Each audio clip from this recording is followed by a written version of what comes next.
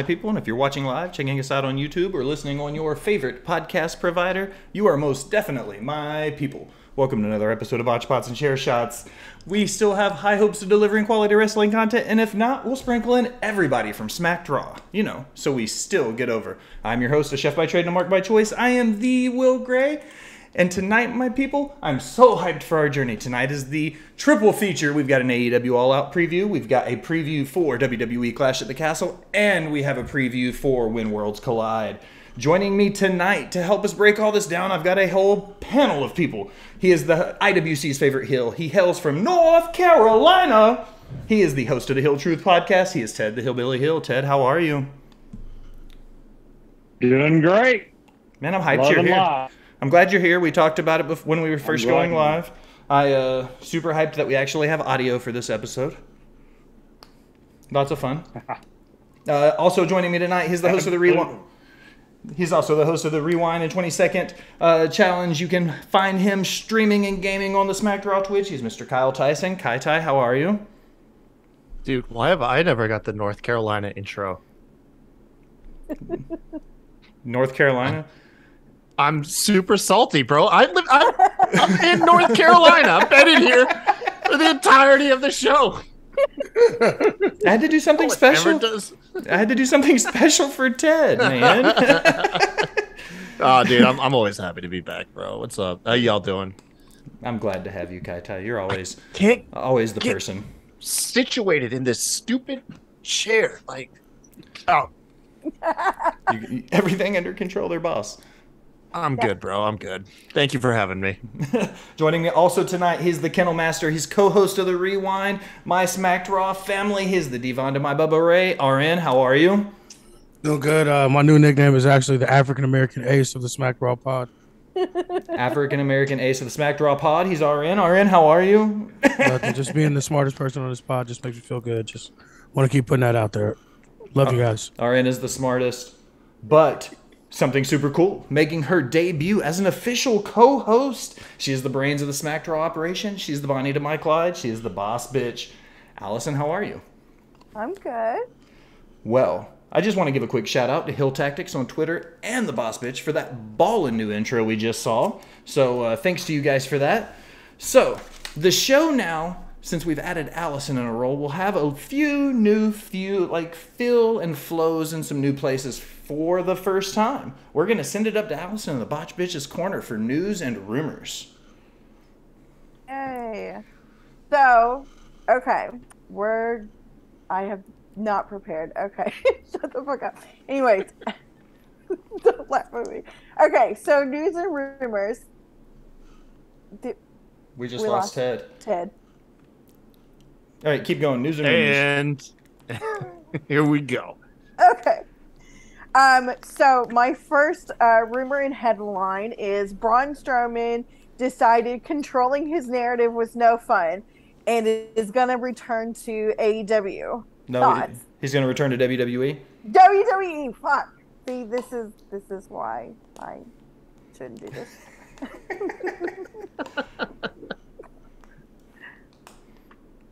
Anybody have an opinion about Braun returning? He has a block. By the way,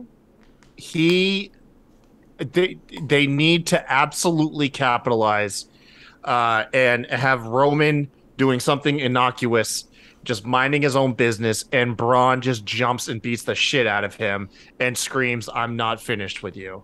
If you in a bubble, that will be one of the best things that I could witness. I hope he left the choo-choo train shit on the indies. That's all I ask. Yeah, as long as he doesn't bring the stupid choo-choo train noises. He's built for WWE. He's a WWE guy. He was never big for, the indies were never his thing. He always talked shit about the indies when he was there before. So to me, I'm just kind of like, okay, whatever. If he comes back, great. If he doesn't, great. He's not going to affect my day-to-day life in wrestling. He's asked to me. I mean, anybody that watched our shows know how I feel about Braun. I mean, I feel like he has potential, but overall, I mean, yeah, a lot of it was the shitty Vince stuff, so hopefully Triple H can book him a little bit better. I mean, he's not going to know what you do on the day-to-day, Will, because you're blocked. I am blocked by Braun Strowman. That's fine. Really? Braun is there to eat pins. They're gonna bury Braun I believe Strowman. it. Seriously. No, I believe it. Whoever keeps the Universal title, whether it's Roman or Drew, they'll go into a program with Braun. He'll come in, but he'll eat pins, and then he'll drop back down to the mid card and have some kind of feud with Veer or Shanky or Omos or something like that. I think Braun and Omos would be a good match. Like What? yeah. Think about the What? fact. Think about. They will- Listen. Let me explain this. Okay. Watch. Okay. If you take two people who are really, really bad at what they do, you're guaranteed to get some comedic gold out of that. We're gonna have some awesome hellacious botches if we get those two in a match. I'm willing to watch a Braun Strowman Omos match in hopes that we see the most ridiculous, 7 minutes I've ever seen in wrestling. I'm glad you cleaned that up. Because that was literally one of the worst takes fucking on the history of wrestling. I literally. I did Braun mention I'm Omos- bringing back UWO, right? We'll get He Will fixed it on though. there. He said he fixed it though. I thought he was meant like Oh, he no. actually wanted to see that. No, I was being sarcastic as shit. Oh, yeah. I hate Braun Strowman. I'll make it perfectly clear. But Hell yeah. my favorite thing about Braun Strowman ever is he made a comment about Botch Bots and Chair Shots about being a shitty podcast. And I was like, he said we were the shittiest podcast he's ever heard. And I was like, but you have heard us. How do y'all keep getting blocked by wrestlers? I talk more shit than anybody. I never get blocked. Do you see how Will is in the group chat? Is it any surprise? That's true.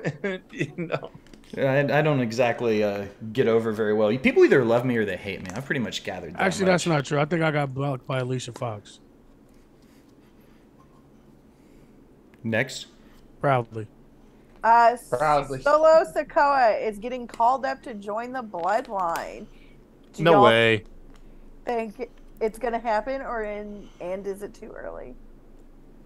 It should happen. They need another single wrestler in the mid card besides. Because I'm sick of the fucking Usos. Not that they're not dope, and not that I don't love them, but they spend too much time carrying the mid card in single matches and stuff like that. I think they need like a singles wrestler to kind of take some of that burden off of them, let them be able to get some rest too, and then just spicing it up, having more than a 3-man fucking faction. Because like WWE was allergic to those for like the past 10 years. Like everything had to be 3 men only. So hopefully we get some more people added to it. I definitely think Naomi should be added to it too once she comes back.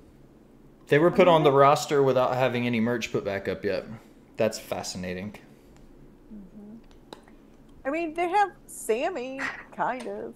I don't know. I was kind of hoping to see him be like the anti-Bloodline, like, no, I'm going to do my own thing. But here we are. Noob says he's tired of Sammy. I like it. I think the Nah, stuff man. Sammy's doing right now is genius work. Sammy and Kevin are going to take those tag titles, and it's going to be one of the greatest damn pops you're going to get, man. I agree with that. I would have that strong prediction. I think we're going to have that. Then we're going to have the build-up. We'll have them win the titles, the breakup, and the build-up to a Zayn-Kevin Owens WrestleMania match. Shooting my shot. Split these titles up. I'm tired of this shit. Split them up. I don't And think they They I are watched. split, RN. Like one guy wears one of them, and the other guy wears the other one. But like, My officially thing split. is, if you're gonna have a brand split, either have just one set of titles or each brand has their own titles. Like I hate the 2 straps and all that shit. It's pointless to me. But Yeah, I'm pretty much lukewarm on Solo Sikoa. I want to make sure, and the only reason I say I'm lukewarm on him isn't his in-ring work at NXT, because he's a star, he's going to be great. My only question is, how are they going to use him if he does get called up? Because I don't want him to just get lost in the shuffle. And going straight to the Bloodline, however appealing it might sound, if, are we going to push him into the U.S. title picture? Are we going to immediately push him into the IC title picture? How are we going to do it? Because if he's in the Bloodline, they're going to want to put a belt on him. I don't think he gets lost in the shuffle. It's kind of impossible because there's the lane that he would be in. No one occupies. Like I said, they don't have anybody in that upper to lower mid card besides what the Usos are doing. Like whenever they have singles matches, so you can take them out of that and kind of take that off their plate and let Solo be the guy that handles that. And you know what I'm saying? Like I don't think he can get lost in the shuffle being as like I said, there's no one really in that lane that he will follow, and he'd be the enforcer because he's bigger than all of them, really. And I mean, we just saw what he did with those matches with White Khali. So I mean, he definitely can beat people's ass. So.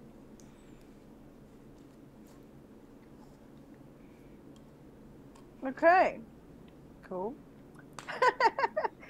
Okay, next. Speculations running wild that MJF will be the mystery entrant to the casino ladder match. Is this a chance to build MJF as champion, and will they actually take it? I hope they don't put him in that ladder match. MJF, his impact needs to be in like a larger thing. It was kind of like a weird thing when they did that with Hangman. That was his big return. Although story-wise, I get it because he couldn't challenge. But like MJF, that just wouldn't feel like impactful enough. Like the man needs to come out of nowhere, be like a twist in a main story, not just he's entered in a match for the potential to win a belt. Like just feels kind of below like where the public holds him at right now. Yeah. You don't think this is the perfect opportunity for TK to have him come in? Because when you look at the list of people in that match, and I know we're going to get to it, but do you think this is the opportunity for him to show he's immediately put on that top tier with a Claudio, with a Wheeler Yuta, with a Penta, with a, an Andrade, like Dante? Like, do you think it puts He's already there. He's already there, though. Like, to me, it's a waste of it's a wasted spot, and like you already know he's gonna win once you see him come out, no matter where he comes out from. Like, I don't think it makes sense. I think he's way above all of those guys. Like, none of them even none of them are any close to the level that he was on before he was gone. You're fucking crazy if you look at MJF and you see mid-card guy. Like, as a fan, if that's your perception, you're not paying attention to pro wrestling. No. Yeah, like he's already main eventer status. What about what I said anything about him being mid-card? All I said was the mid-card championship and the mid-card the casino ladder match. Is that not for the opportunity to have a world title shot, the same one they gave Heyman and Adam Page? But that's meant for up-and-comers. That's guys that are coming up. Like, he's already there. Like, he gets introduced as a main like twist in a story. That's all I'm saying. Yeah, that's for the guys that need the strap, the rocket tied to their back. That's literally the mid card title to me. That's like it's like getting the IC title. Like, it is what it like. That's not. I would be disappointed if MJF came back in that and won a chance for a title shot. Yeah, that way. The only way that I could see MJF being the Joker is, first, I do think it would be hilarious for him to win a match when he's come out and he's old school and all that kind of stuff. So that would be interesting. The second thing would be is if he did win and he got a title shot, but he played it a little different and he didn't just do it next week or two on Dynamite, and he sort of did, say, like a Money in the Bank thing, I'll hold it till I'm ready. If they could incorporate something like that, I might could buy it a little bit. Right now, I don't think that he will be the one. I'm going to go way out on a limb, and I'm going to say, who thinks going to be the Joker? Nick Aldis. Nick Aldis? Yeah. That would be nuts. I haven't kept up with NWA. Is he missing right now from NWA, or what's going on over there? He's recovering from injury right now. Mickey James. Yeah, but is he recovering from the injury? Didn't he wrestle? And ain't he and Mickey James done with NWA? Mickey James is under Impact contract right now. Nick Aldis's NWA contract. He just signed a new one. He went right before he lost the 10 pounds of gold to Trevor Murdoch. He re-signed long-term with Billy Corgan and NWA guys. Okay. Well, forget that. And that shows how much I get to watch the NWA. Sorry. I watch a lot of wrestling. I might not jerk off AEW like Kyle does, though. Hey, now, why are you taking cheap shots over here, buddy? You said I didn't fucking watch. You said I didn't watch fucking wrestling for the second time on my show. When did I say that? When the hell did I say? I said that like you hold on to a grudge, Will Gray. That was you weeks hold ago, on Charlie to Murphy. a grudge. We have moved on this. We have all grown as a throuple, as a Quattrol? What's 5? What's the 5? Charlie's Somebody- gone. Kyle is the Windfall. resident Stan, so I mean that holds up in court. This is no Stan. We have moved beyond this. Okay. Well, moving on. Access TV and New Japan are updating their New Japan televised program schedule. Is New Japan in America a realistic opponent for AEW as number 2 in the States? No. No. They're not going to get their roster like over here, and Right. no, it ain't. The problem is Access TV, from the reports I've seen, is only seen in so many million households in the United States that can even get it. So I don't even think that they can get the number, because if Access is there, everybody that had it would have to watch it, in Impact to actually get it. I think. Yeah, I mean that, and the fact, like you said, their roster is essentially just an indie roster that they sometimes ship over a couple guys from the main roster. So like, there's not any real draw there that you can hold on to. I mean, I know Tanahashi has been there a lot here over the summer, and the United Empire. But other than that, there's not even really. I can't even name anybody that's like a mainstay there. Like everyone's kind of comes and goes there. I think what they need to do is solidify a little bit stronger of a service in their streaming category. New Japan World is cool, but the fact that, one, you can't stream directly from your phone, you have to use a Chromecast to use it, is weird, and 2, you don't get access to any of the New Japan Strong stuff on the U.S. soil. So it's only New Japan over there. So I think if they solidified a streaming service, I think that would probably give them...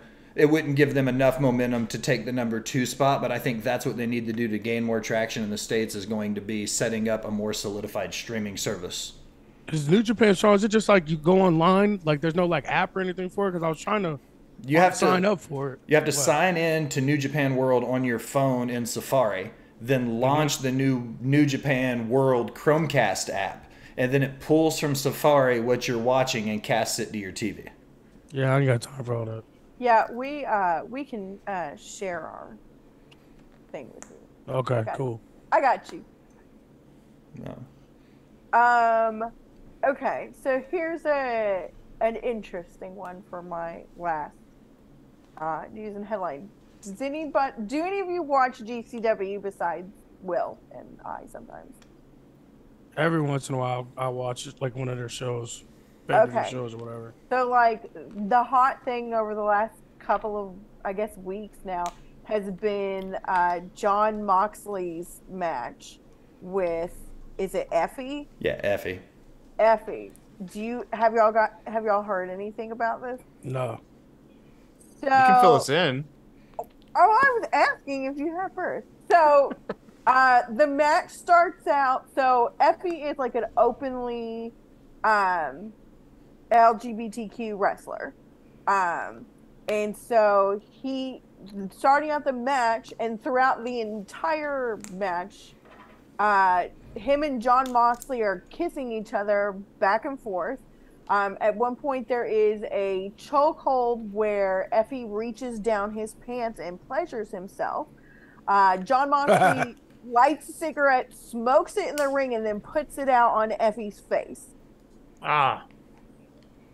So people are giving Effie a lot of crap for the match because he typically has a gimmick of kind of pushing a little far with some things, but he's claiming that Mox called the majority of the match, but Mox isn't getting any of the heat.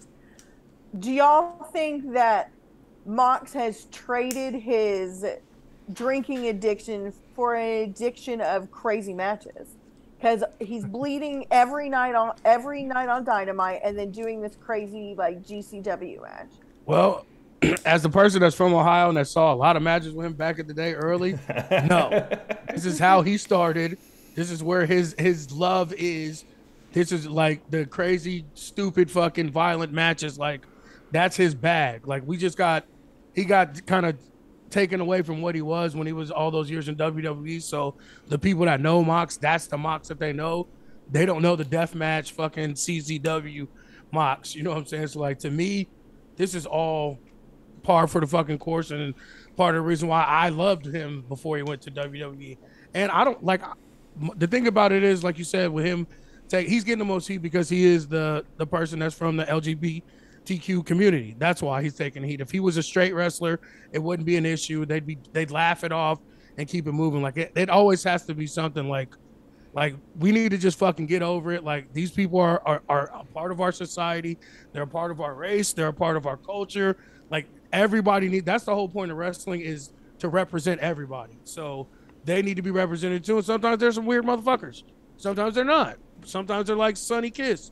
Sometimes they're like Jake Atlas. Like there's literally a fucking ridiculous amount of different type of personalities in that community, and we need to be okay when we see, even if it is some weird shit. Like, sorry, just get the fuck over it. No, I agree. Do you think that it would be different if it was two women? We've seen in WWE 2 women kiss in the ring, and people, cheer and clap for that. Absolutely. I'd much rather see it with 2 women. Okay, here's my input on it. I would never yuck anybody's yum. That's not what this is about. Okay? But for me, Moxley is the AEW World Champion. If my 8-year-old goes to Google and Googles John Moxley and pulls that up, how am I supposed to explain to my 8-year-old who watches wrestling with me when she finds a John Moxley match that has that in it? That's my worry. I don't care. What are you supposed to explain? Like, what are you worried about explaining? If she watches the Moxley Effie match. What's the problem with explaining though? Like, where's the issue coming in? That's what you're supposed to do as a parent. The issue is that there's a moment in the match where Effie reaches down his pants and is pleasuring himself in the ring. That's Effie, not John Moxley, though. No, but if you look for John Moxley and you pull it up, yeah, that's my point. Have you go see what your daughter's watching on TikTok and then check back in, because unless you got a parental control over that shit, like they've seen all this stuff. Like I've just had to have that conversation with my daughter with some of the things that were coming up on her TikTok and shit. I'm like, nah, bro, we're not doing that. So like a lot of that is on us as parents, but also too, like there's nothing wrong with them. We have to have those moments where we explain what the fuck's going on sometimes. And really, like, honestly, at this point in time, there shouldn't be any kids watching GCW. Like you should have that blocked the fuck off for sure. Like some of the shit there, not even when they're doing stuff like this, some of the matches there like make me want to fucking go to the bathroom and throw up. So like it's some gory shit and it's fucked up sometimes. So like definitely we should not have any. There should be whatever blockers we have to stop kids from watching GCW. We need to do that. Fair. And let's don't forget that John Moxley, if you look it up, you might find him wearing a gas mask.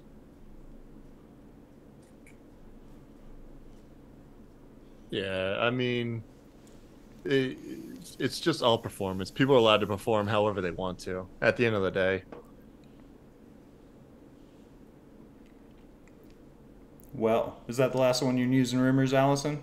There's one more, but I can't read the guy's name. Okay. Do you guys remember Lucha House Party? Yeah. Will, you can say the names because. Are you talking about Grand Metalik? There you go. Yeah, Grand Metalik debuted in Impact recently, which I thought was fascinating because he hasn't done shit since he left WWE, and all of a sudden now he's like thrown into the Impact locker room. I'm not gonna lie, I think he's actually wrestling as we speak, unless I'm mistaking this luchador with somebody else. On Impact? Yeah. Oh, that's live then, yeah. Or pre-taped, but yes. He's supposed to be making his Impact debut. Something like Mascara Dorado or something crazy like that. I took German, not Spanish. I can't say these names. So no Luchador fans? No, I fuck with Grandma. He was my favorite part of that faction, honestly. Yeah, he was a fun part of the Cruiserweight Classic, man. Like he was a big shining star in that tournament. He did those guys were the ones. My favorite spot is the Selena del Sol, where they do it over the top of the ladder through the other ladder going outside the ring. That was one of my favorite spots, and that came from Lucha House Party. He actually did it to the Usos. That actually may have been Lince Dorado, though. But they both did the move. Oh yeah, no, Grand Metalik the shit. He didn't get utilized after that tournament. Like Lucha House Party was they were a merch seller. Like they were there just to entertain the children. They weren't really there for the wrestling fans. That's how WWE just wanted to use them. That's what they did. But that Cruiserweight Classic, I mean, I think that holds up as one of the best pro wrestling tournaments I've ever seen. Like I said, yeah, he was a huge part of that. Grand Metalik was dope. He was one of the people I discovered in those events. Sweet. Is that it? That is all. That is. You did so good on your first attempt. I did. It was terrible. Nice job. You'll get we'll take the training wheels off. We'll figure it out. We'll make it work. All right, gentlemen, meat and potatoes, and Allison, ladies and gentlemen. I got to get used to that now. We're gonna start with AEW. We're gonna go through it. We've got 22 matches. One of the things that I brought up beforehand, I want to ask you guys right now what you think about it. AEW's card for, I guess, Sunday night is 11 matches. Shit. Okay. The other two pay-per-views happening this weekend, Clash at the Castle and Worlds Collide, together equal 11 matches. What do you guys think about the size of the card versus the two WWE pay-per-views equaling each other out? It doesn't really mean shit, honestly. It's a lot of it is because, like Kyle was saying, that they only go 4 times a year. I would like for them to split it up and do it 2 nights. That would be dope. Because I don't think anybody understands how dope wrestling on a Saturday night is. Like, this Sunday is a little bit different because we're off Monday, so we can get a little tipsy, get a little alcohol, and that's why we're watching and enjoying it. But like, there's nothing better than a Saturday night pay-per-view. I like Saturday night pay-per-views. Mm-hmm. Yeah, no, I'm right there. You can't lie. I'm with RN. It doesn't bother me how long they are based off of just how frequently the pay-per-views are. But yeah, like I ever since Wrestle Kingdom started doing it and WWE did WrestleMania 2 nights, I really don't mind the 2-night pay-per-view format. Like, I do not mind Saturday and Sunday nights sitting down to watch the shows. I think when paced correctly and booked right, it's a fantastic weekend of wrestling. I got no issues with it. All right, look at the main card. It opens with Bryan Danielson and Chris Jericho. Both these guys have been built. The last surviving member of the Heart Dungeon versus the American Dragon. It's Bryan Danielson's return to AEW pay-per-views. I'm fucking that all up. How are you guys feeling about Bryan Danielson and Chris Jericho? I'll come out and say this match is all about Daniel Garcia. I don't know how you could have a Bryan Danielson and Chris Jericho match and they're overshadowed by who will the pupil side with. And that's all where my mind is at. I should be stoked for the type of match we're going to have. But instead, I am so dialed in on will Daniel Garcia align himself with Bryan Danielson and become the 5th member of the Blackpool Combat Club. I couldn't be more excited. I think it's a brilliant story. Yeah, I think he should have been the one that was in there before Yuta anyway. Like, that shit never made any sense to me. Like, he was perfectly set up to be like Bryan Danielson's protege. So like, I think that's what it's going to boil down to. He's probably going to cost. I think it's going to be a swerve. He's going to act like he's going to go with Bryan Danielson. He's going to cost him the match, and Jericho's going to win. Ted? Yeah, I'm like Kyle. I think it's going to be great. It's about Daniel Garcia, and I actually heard Daniel Garcia in the interview say that one reason that they didn't go with him straight into the Blackpool Combat Club was because everybody expected it, and he knows how to technical wrestle, and he wanted to show a little bit more layers of his character by joining Jericho. So that was pretty much the reason he did that. Yeah, I don't know how it's going to turn out, but I'll go ahead and go with Danielson to win, because Jericho will probably try to cheat and Garcia will side with Danielson maybe like take a chair or a foreign object away from him, and then Danielson gets the pin, and then Jericho tries to beat up Garcia, and then there's a post match, and then something like that.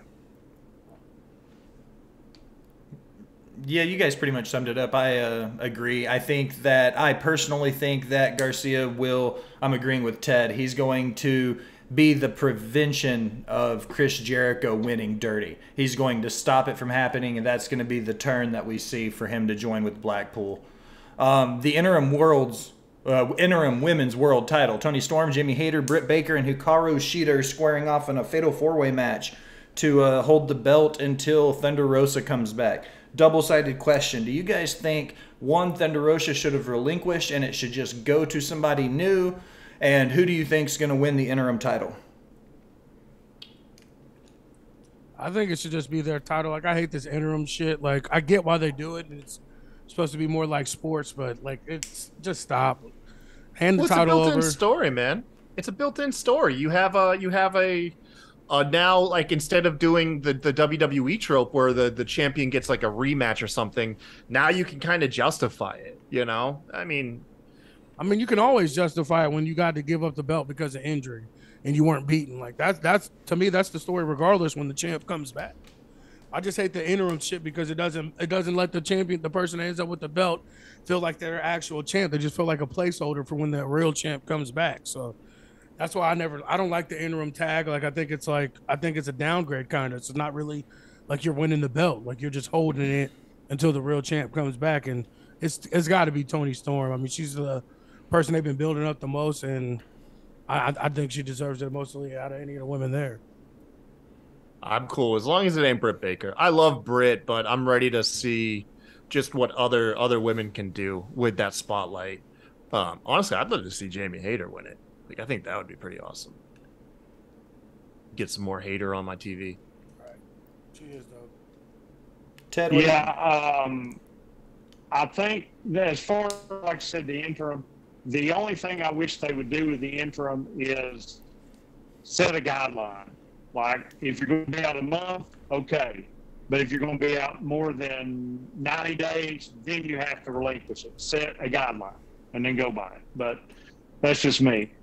They'll probably give it to Toni Storm. I predict her to win, but I would rather it be Jamie Hayter. I mean, if you're only going to be out on injury for a month, why even do an interim title? Like, this person's out for a month. Okay, we just won't see this title defend. It's not like they defend their titles that often anyways. Right. So, like, if she's going to be out anything more than, like Ted said, like 90 days plus, like, she needs to vacate. Like, to me, it's dumb.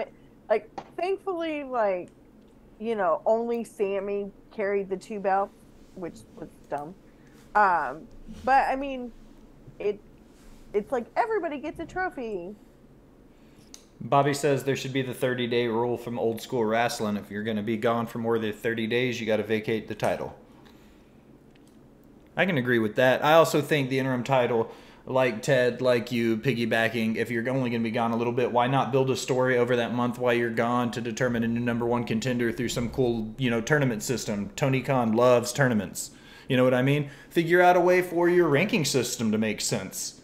You know what I mean? These are things you could do over the next month while we wait for Thunder Rosa to come back.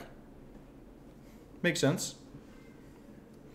Coming up next is the House of Black versus Darby Allin, Sting, and Miro. Is there any hype when you come to this 6-man tag match? Oh, somebody. Any hype? Yeah. Any hype? Yes. Lord, yes. Sting, 63 years old. What is he going to do?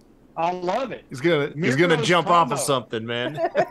He's gonna jump off something. He's gonna break a hip. Oh. I love this. I love this. I can't wait for this. Miro and Brody King going at it. Darby flying around. Buddy Matthews, Malachi, and Sting. Oh yes, this is going to be one of my favorite matches. That ring's going to be covered in blood. Yeah. When is the duo of Darby and Sting? Like, what's the end game there now with those guys? Are we entering? Like the Rey Mysterio and Dominic territory with those two? Yet? Kinda. I mean, I don't mind it. It is what it is. I mean, they're both pretty much mid as fuck, so kind of goes together. Oh, bite your tongue, RN. Sting is now in the conversation of Mount Rushmore. Look at what the man has done. Let's start talking about Sting as a GOAT. And then the Mount Rushmore, 63 years old. He was already in those conversations before he came back at 74 years old. Wasn't. How many times did you talk about him? Most people would say Hogan, Hart, Austin, Flair, HBK. Everybody left the Stinger out, but now we've got to put him on the Mount Rushmore. No, everybody that didn't talk about WCW left him out because then he is in the Mount Rushmore at WCW. I'm talking about by far WCW, WWF. I'm talking. Let's give the Stinger some love. No, I'm not gonna lie. I'm actually. If you take a second to come back and you kind of look at the work Sting has done, given his age and the matches they do was designed for Kyle here, because I love the Demolition Derby matches all over the arena stuff. Like, I love having those sprinkled in, and I feel like they found that niche with Sting. Like, that's just his stuff, and it's been super entertaining, man. I've really enjoyed this run. This is how I prefer these old fucks to be used, where they're not really like taking much of the spotlight. They're putting over younger talent. Give them a win every now and then, or give them some spotlight. But this is picture perfect on how you should use these old dudes when they come back. There you go. Hey, man, that's a good take. Do you feel that same way about Trish wanting to maybe come back? Does she count in your old fucks category? Kinda, but for the women, it's a little bit different because they don't have as large a roster, and like at this point, WWE needs all the fucking women they can get. So like, I mean, technically, yes, I feel that same way too. But the fact that their women's division is so depleted, like, and they have so many people that's out, like they need all they can get. So like, I wouldn't mind Trish coming back. You know what I'm saying? Especially if she can actually go. If she's looking like Lita was looking, then maybe not so much. But I mean, if she can actually really go, then I'm kind of begrudgingly all for it. I think that this match will be one of two things. It's either going to be phenomenal, and it might be like, a six-man tag match will never be match of the night. Not in my opinion, just my humble wrestling opinion. I will very seldom ever say a six-man tag match is going to be match of the night when we have Bryan Danielson and Chris Jericho, or Jon Moxley, CM Punk, or the trio. Like, I just don't. This match might be the best trios match on the card. I'll give it that. That's what I'll say. This might be the best trios match on the card. It's going to be a good match. Like, I mean, despite of all the shit we've talked, it's still going to be a dope match. I mean, it can't help not be. There's a 90% chance of, incredibly high spots and botches.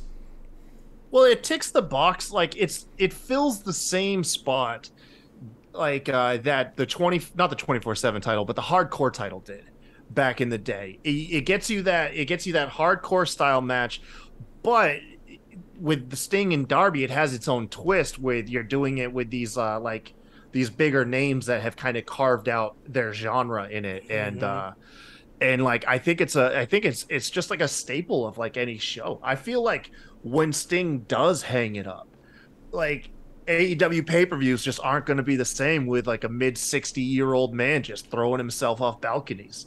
He's the new fucking Terry Funk, for real. He's the new Jeff Hardy is what he is, man. He's just throwing himself off a high shit onto people, man. I agree. He's sober, so he can't be Jeff Hardy. I like the Terry Funk analogy, RN. That's a great analogy for what he's doing right now. When Funk came back, Jack. Yeah. Chainsaw Charlie, Cactus Jack. Push him off a dumpster. Let's get it over with. TBS Championship, Jade Cargill, Athena. Do you think there's any chance Jade gives the L here and gives the belt up? She should. If pigs fly. Do you think this is the point to drop it so she can start building to the world title? No. Keep the belt. Unify the title. Yes. Yes. That is the champ versus champ match to make. She overshadows any woman wearing that AEW belt. Like, she makes that TBS belt mean more than the women's championship. I'm sorry. That's why I don't think they should get rid of it. I think she should just hold it and then drop it when she becomes, or rock both of them, because the women kind of get shit on. They need a mid card title too, especially how many women they actually have in AEW. And look what that title has done for her. It's made her. She's really had her own fucking division to get ready. And like Athena, like, I'm sorry, like Athena is so garbage to me. Like, I know she's dope in the ring. She is. Like, I'm never gonna say she's not. She may be one of the most athletic women of all time, but like everything about her is so lame. Like, I just can't take her. I just can't take her serious in any way, type of form. Like, I want to be like, and because she's a black woman too, so like I want to pull the race card for her, but like she is just so fucking lame to me. Like, I just can't get behind her. Like, Jay's gonna destroy her, and I hope she does. I just hope it isn't a squash match, whoever wins. I don't want a 45-second match. I think that both these women can work. I've never seen a person start as green as Jade Cargill did and then make the meteoric rise and ascent that she has an ability anywhere in wrestling, man or woman. I've never seen somebody go from where she was at 2.5 years ago or whatever it's been to where she's at today, where she might not be. She's getting to that point, kind of like when you talk about a Charlotte or a Becky. She's not the best women's wrestler. She's one of the best wrestlers on their roster now. You know what I mean? She's just showing out week over week. And when you look at what she was doing, like I said 2 years ago with the Cody Rhodes stuff, you know what I mean? Like, she wasn't. Her debut match had Shaq. Yeah. Her debut match had fucking Shaquille O'Neal in it. Like, somewhere the Big Show was crying, man. Somewhere the Big Show was crying when he saw that shit. But she doesn't need the fucking belt in any way, shape, or form, but her having a belt just makes her feel more major, and it makes that title feel more major. So like I think she should keep it well into the fact when she wins the AEW's world title too. Her walking around with 2 belts is just, she needs that. Like, I think that she'll make both those belts worth more and mean more. But yeah, Athena, like, I just can't get down with Athena. I tried, like, she's just not for me. I say she wins it and then just wins the women's belt and then vacates the TBS title. Like, that way you still establish which belt is meant to mean more. Right. And she doesn't have to eat an L when it doesn't feel like she should be eating an L yet, in my opinion. Like Keith Lee did in NXT when he got the North American title and the World Heavyweight title. Perfect. He won them both. Then he was like, I'm going to give the North American title back so somebody can fight for it and show they're ready to challenge. Like, I think that would be a good call, Kyle. Agreed. Appreciate that. That's a good take. That's a good take. Oh, Came up with it on the fly, man. Came up with it on the fly. I love Kyle. He's my brother. I might hate him in the moment, but I still love Kyle. Y'all are agreeing. Suck my ass, Will. Y'all agreeing is rare. See, this is the thing. I love Kyle and I hate Kyle so much. Like, at the same time. I've never met anybody like that in my entire life more than Kyle Tyson. Man, I've been hearing it my whole goddamn life. Ted, you got your 2 cents on Jade and Athena? You want to throw anything in there? Just agree with pretty much everybody else. There was the rumors that before Statlander got hurt that she would probably take the CBS title. But now that she's hurt, I think Jade should just keep it and just keep on with it. Noob also said, seriously, Jade's first match has freaking Shaquille O'Neal. This wasn't about Shaq being in the match. All I was saying is in her first few matches, her in-ring work wasn't that good to be on live TV yet. That's just when you paint out her legacy, that's just like a crazy feather in the cap. Right. Just like, that's just a crazy, because, like, there's so much more that goes into people's legacies, than just like title reigns. And just for your first match to flipping Shaquille O'Neal, man, like, and the fact that she felt she knew that she needed to get better at her craft when she went to Daniel Bryan for help.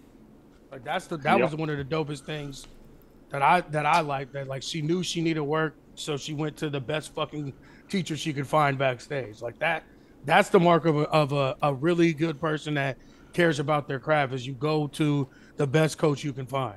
And like I said, and now 2 years later, she's one of the best workers on the roster. So, well, Jungle Boy and Christian Cage, guys. Jungle Boy and Christian Cage. This is probably one of the matches I'm most looking forward to, honestly. And I can't believe I said that compared to how I don't give a shit. Didn't give I a thought shit you about. hate these old men, RN. I do.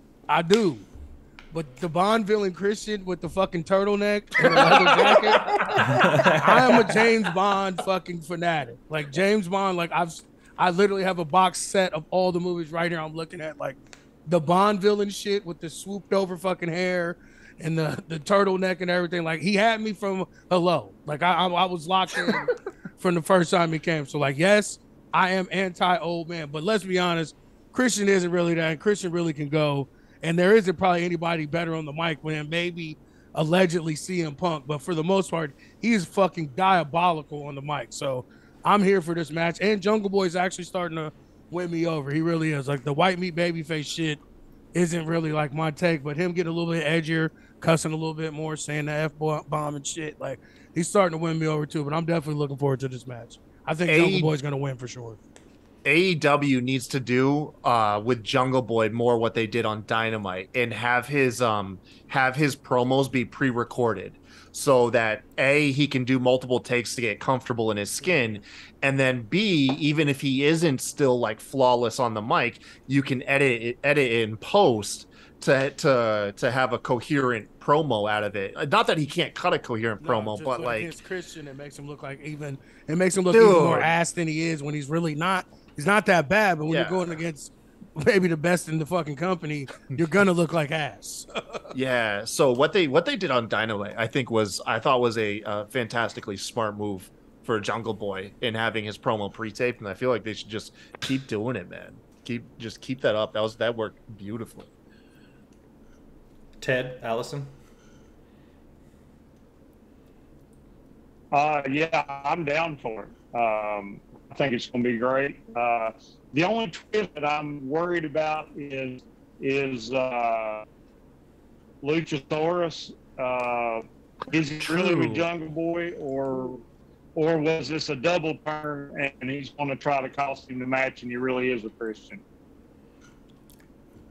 Because he kept the bad guy music and look. Like he took on the evil look, and the only thing that he's done is just stopped blatantly protecting Christian. Has he gotten his hands on Christian?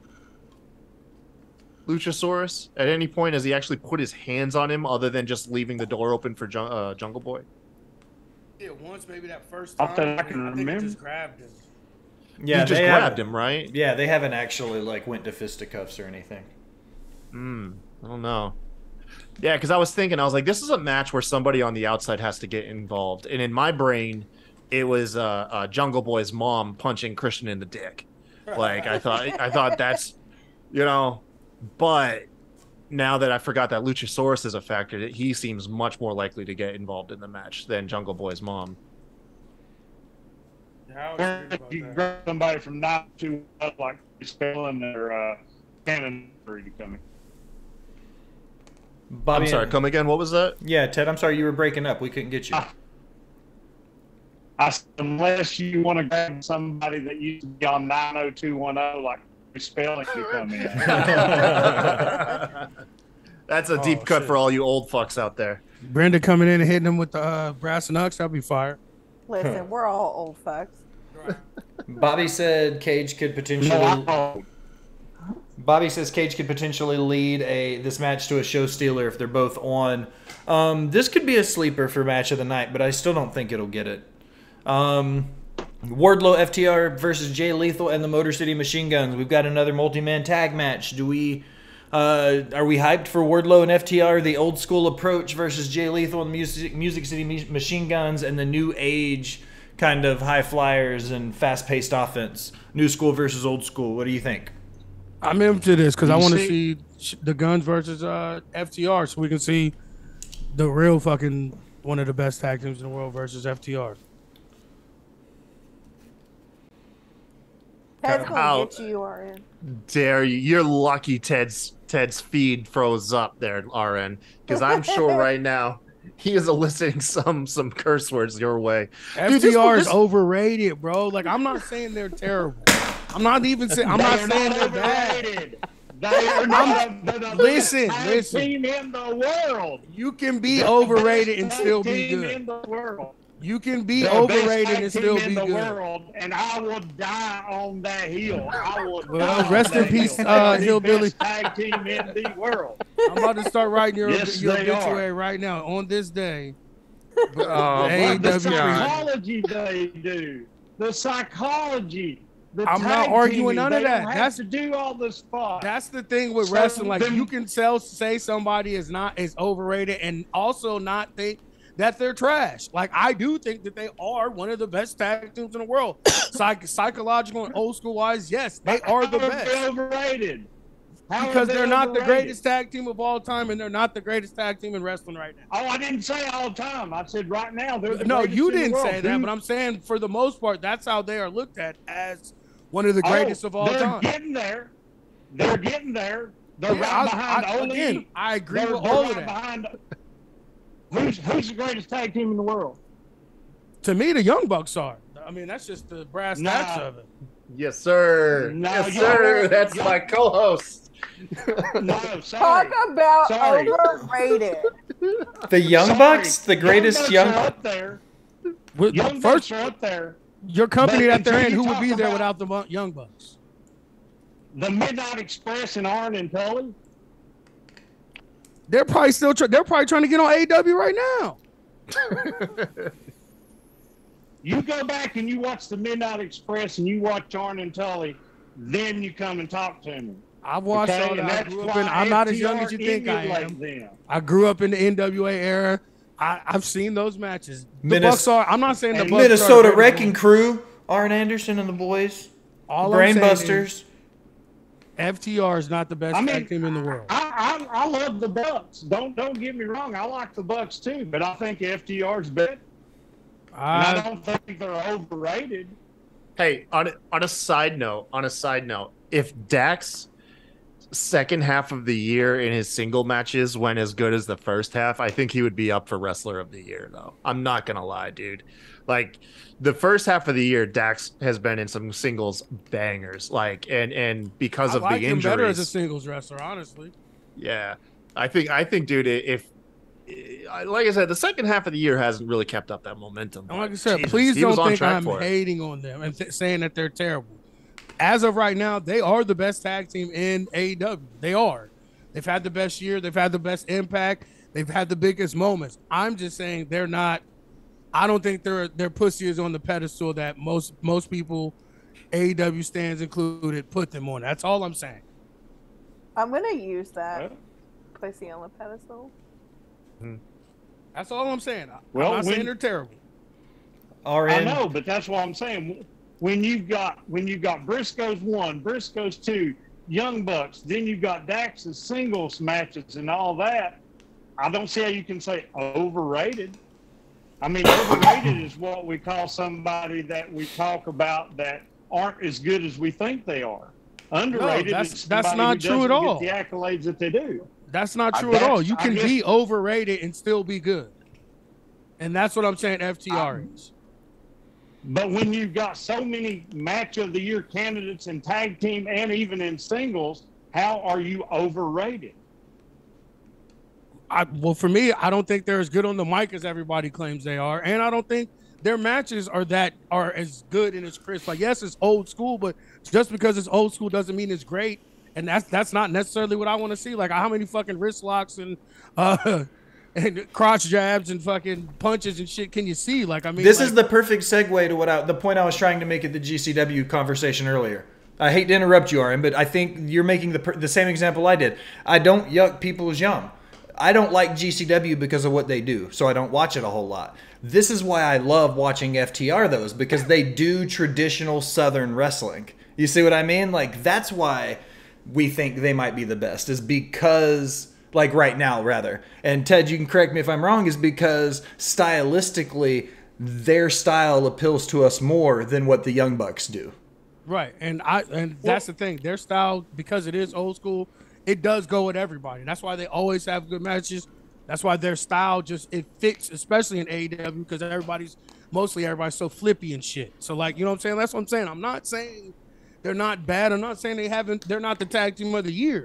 But every year we have a tag team of the year. It just happens to be their year. I'm just saying they're not all-time top 1, 2, 3 tag teams of all time, like most people are starting to put them in. That's it. That's all I'm saying. Argue with your mom. Well, I'm gonna disagree. If they keep on doing what they are, yeah, I think they're going to be right there. But listen what you just said. If they keep on, they will be. I'm saying people are saying it right now, and that's not true. And you're saying that too. Fellas, I love this discussion. Because Jesus could come back tonight in the end of the world, and then it's all over, and we just have to rest it on what. And if a bullfrog bumped his ass, didn't bump his ass when he jumped, we would too either. So what are we doing here? Like what we're doing? We are going to talk about. Hey, be nice. I will separate the two of you and put you in a get-along corner. I'm looking at you, Ted. This is your first show. Behave. I love when the FTR stands come on. It makes me feel good. FTR, Usos, Young Bucks. So the Casino ladder match is next. Claudio Castagnoli, Wheeler Yuta, Penta El Zero Miedo versus Rey Fenix versus Rush versus Andrade versus Dante versus the Joker. Jesus, that's a lot of people. How much of a shit show is this going to be? Shit show.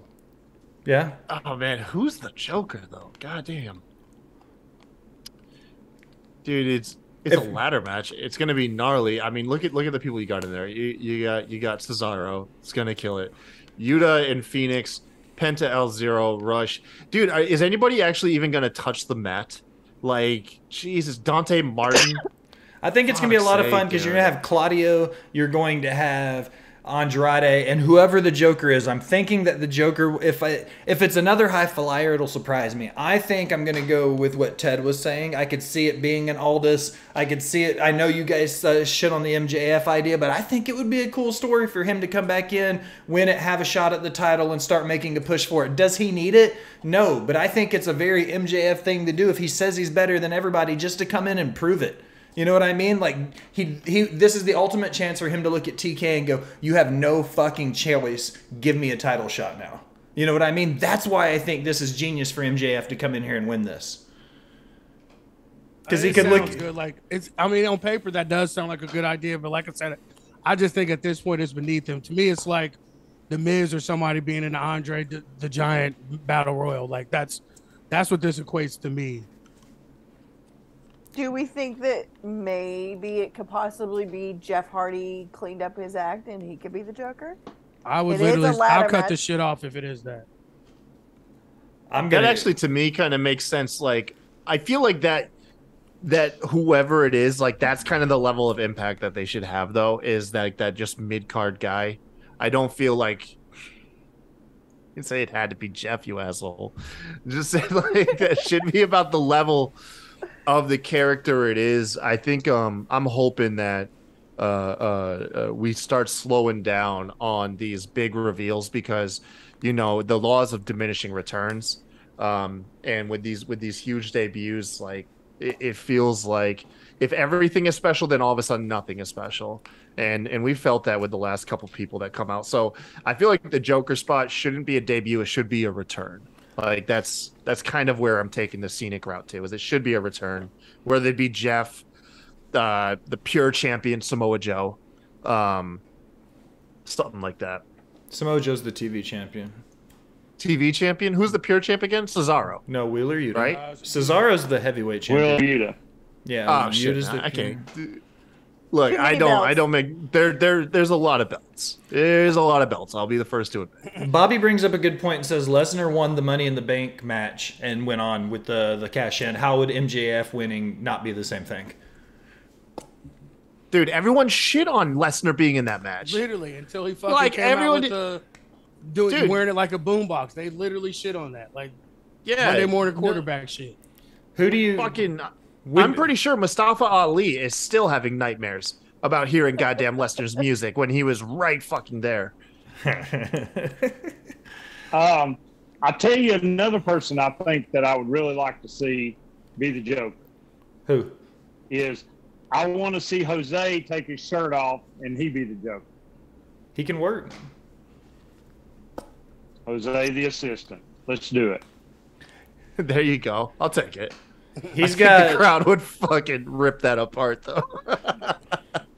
I think Aldis is the best so far. That's the best choice I've heard. Is Aldis Real. He's the only person I can really think of. I mean, trying to think if there are any other who else from WWE got fired in the last few months that they can pick up. Oh God, please just not be a debut. Like I never thought I'd be like tired of the debuts, but I'm like, who's the last people to get fired? That's who I'd pick one of those. Swerve in Our Glory versus the Acclaimed. Vince. Vince is gonna. Vince is the Joker. Wait.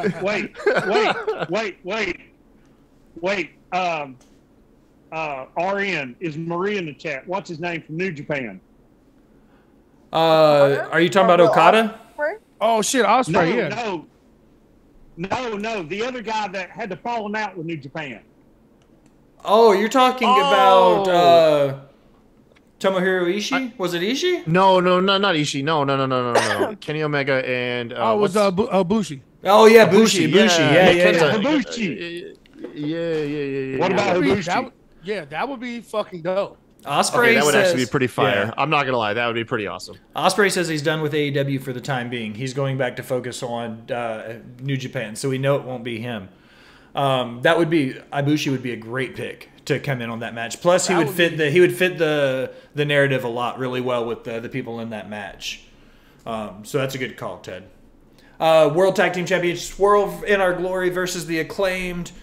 Do we think that this is the opportunity to take the belts off of Swerve in Our Glory? Is it still too soon? I think it's too soon, but I'm down for the both Acclaimed these are on fire right now, Fuck, man. I love both these teams. These are my two favorite teams. Jesus Christ. Yeah, they're already teasing like that turn. It's already cheesy. Just pull the trigger while at least the other team is white hot, man. The Acclaimed are just, dude, they get some of the loudest goddamn pops every single night they come out. I pop. I have an Acclaimed shirt. Shit, that should be the shirt I was wearing. But yeah, do it, man. Guess who gets to go see the Acclaimed next month at an indie show in Hickory, North Carolina? Ted the Hillbilly Heel? No. Ted the Hillbilly Heel, bro. I actually met Matt Castor a few months ago. He went again. I saw him here at a tiny little independent show for a high school that one of the wrestlers went to. He went against who the hell? Cologne. Can't even think of his name. Carlos Colon? Is he a big dude? He looks like he's a big guy, man. He's big as fuck. Like, I didn't realize how big he looks. That's what I'm saying. Like, I don't think the TV does him justice. Like, the more I see him, I'm like, that guy looks like he might be fucking jacked. Like, he's like 6'3", 6'4", and like he's wide as all fucking get out. Like he's fucking jacked. He doesn't look tiny next to Billy Gunn, and Billy Gunn is a giant of a man. Billy Gunn looks like he's 7 foot and 8. I didn't notice how big Billy Gunn was until I saw him live when we were at the FanFest stuff for StarCast, Allison. He's a huge, he's a big guy. He's a giant. Yeah, dude. I didn't realize how big he was until when we saw him. I was like, holy shit, he's big. I think this is the perfect opportunity. I agree with you guys. I agree with Kyle. I think Swerve in Our Glory. This is going to be a weird question for y'all. You've seen the group chat. You and I, we're all in there, and what we saw earlier sent to us. There's a long list of previous WWE employees that are being rumored that WWE has reached out to. So I'm gonna ask about tampering in pro wrestling, if it's a thing. And two, when you see people's names like Keith Lee and Swerve. And who were the other people? Bryan Danielson was on that list. Chris Jericho was on that list. When you see some of the people's names that have talked about WWE reaching out to, do you think tampering's becoming an issue in pro wrestling? Tampering is pro wrestling. Everyone fucking reached out to guys in different territories to get them to come. The whole Attitude Era and the Monday Night Wars was built off fucking tampering. Like, no, I don't care about any of that. And all these guys, I want them back in WWE. I want Swerve and I want Keith Lee back in WWE. They were both being pushed in NXT to the fucking top of the card. Swerve had his whole ass function, was getting rap concerts put on for him and everything in NXT. Like, please go back to NXT. Please, not even NXT. Please go back to WWE under Triple H. So we can get a fucking WrestleMania moment, and we can get the build for Swerve to be who I expected him to be. Because, like I said, these are two of my favorite wrestlers in the WWE before they got released. And everybody knows, Hit Row, how I felt about them. We just got Allison back unblocked. I was about to ask, Allison, what do you think about Hit Row? I love Hit Row. do? For the people who aren't privy in the chat, those listening live and listening on audio later, Jesus. Allison messed around and somehow got blocked on social media by AJ Francis. It was my fault. It was literally all my fault. It was a misunderstanding about a tweet What before it we was even is- knew each other. Allison turned out was extremely racist, but we introduced her to RN, and RN converted her. He healed her of her racist ways. No. It sounds like a Hallmark movie. A really angry black man meets a really angry Jew, and now they're best friends. Listen, That's a Hallmark movie. The best part is I randomly just messaged Top Dollar. No way, like just to talk shit. Like, all right, I messaged him for you. Like, never in a million fucking years thinking he responded. He responded in Unblocked less than her. 5 minutes. Yeah, and he was like, said if she as long messes as- up, we're blocking everybody. Right. So we got to stay on our best behavior, I guess. Yeah. So He's like, as long as she agrees to throw out those tiki torches, man, we're all what good. happened was I made a tweet saying how I didn't like what WWE was doing with Hit Row. That was misconstrued in a terrible way. And RN ran with it and retweeted some not nice things without ever knowing me. And then Welcome to the internet, Allison. AJ Francis, who I freaking love, blocked me. Like, I was so devastated. I've been blocked for like a year. Like, no, 2 years. 2 years. I've been blocked for 2 years. It really made me sad because, like, AJ was honestly, like, one of the first wrestlers that I really liked because when Will and I started talking about doing the podcast, the first thing I started watching was the WWE Treasure Show. Yeah. And he did that. So I freaking fell in love with AJ. And then to have him block me because something I said was like completely misconstrued without me even getting to explain what I meant. And then come full Maybe circle that. when we bring Botched spots into our group. Not realizing you two had met in this Twitter. In this, which You I guys did not had know. each other blocked, and we were like, we No, can't. I didn't have her blocked. She I blocked had me. him blocked. What in I'm the like, world? I don't know why she would have me blocked. I don't know her. God. Well, Ricky Starks and Powerhouse Hobbs. Oh, that was amazing. Can Oh, wait, Ted wait a wants minute. to Can I say say something about? Can I say something about the tampering real quick? Yeah, I'm sorry, Ted. man. Go ahead. On the tampering, to me, we just need to get rid of it and not worry about it because not only does it go on, Matt Hardy come out on his podcast and even said before Jeff's contract run out, Tony couldn't talk to Jeff, but he talked to Matt. Right. And at midnight, when it was up, and they were trying to get the plane tickets for the next day for him to get to Dynamite, he went through Matt and said, since we all know Matt does all Jeff's business dealings anyway, he said, do you think Jeff would be happy with the contract you got? And Matt said, yes. I mean, and do we really not think that Britt Baker wasn't talking to Adam Cole? Facts. I Or mean, that they weren't talking come through on. like they just said. Yeah. Well, I mean, if you go back in the So, this days, whole- agreed definitely with what RN was saying. You go back far enough. I mean, you start looking at some of the promoters in the 70s and 80s, they were literally trading guys around weekly. You know what I mean? Literally, Vince McMahon Sr. would loan Andre the Giant out to other territories so he could go work out west and be a spectacle. He could go to Texas and wrestle with the Von Erichs. You know what I mean? Like, Vince McMahon sent Andre everywhere because that's how it worked. And it was all about who could make each other money. And right now we see that in pro wrestling, and it's not nearly the same as it is in the NFL and stuff. I don't think there's any need to worry about tampering. Right. I feel like Even- it's fast food drama. It's like, hey man, it's been a slow news Yeah. week. Let's just be upset about this, or let's hone in on this. And I mean, obviously, Tony's end doesn't do himself any favors. You know what I mean? He loves to lean into that shit. Like that's his style. But it feels like, okay, I'm super bored and have nothing else to talk or think about. Okay, I'll lend some thought to this. It just feels like a non-factor. Yeah. Yeah. Agreed. It's just one of those things. So another one of those things is Ricky Starks and Powerhouse Hobbs. I think The dude can cry on command. Ricky Starks. Yes, he's a fucking amazing actor. Jesus Christ. I will watch this shit solely based off of his acting abilities. Give that man an Oscar. I don't like him as a babyface. He is a fantastic heel. I agree, Arian. That's for sure. I think he's awesome in the ring. Like Kyle said, like great actor, great facials, great on the mic. But like, he's too fucking pretty. Like I hate him as being a babyface. Like I want him to be that asshole heel with the fake Rock Versace shirt and shit. Like that's what I want to see. You just want beautiful people to all be bad people. You can't live with you can't live with a beautiful person being a good guy. That's all it is. I've had that my whole life. Exactly. That's what I'm saying. We're not good people. Us good-looking people are not good people. Right.